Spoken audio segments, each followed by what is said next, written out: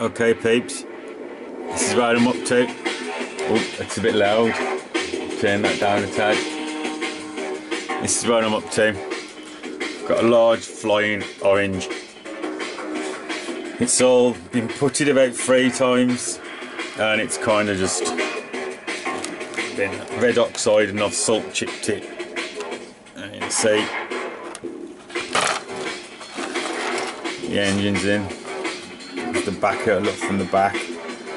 It's quite fun. I'm kind of going with colour. I've left it kind of a bit knackered painted, so I might do some more freehand painting on it yet as well. The orange is like going to be my base coat, but it's going to get weathered up a bit more, yeah. And it's kind of done a little bit of tile work there. Let's carry on with the base. But that's where he's at. I'm decaled. I've got a sand him out and that, so I'm just letting this first pin wash dry off, and then I'm going to rub it off, and then I'll probably splatter it with little rust dots. And the inside's all primed, ready to paint. That's where I'm at. I'll keep vlogging. Thanks for all the comments I am reading them. I'm just not getting around to answering everything because I'm just modelling, so please bear with me. I'm not meaning to be rude, but there you go for you, the live vlog posts. That's where we are. I think we'll call this baby Tangerine Dream.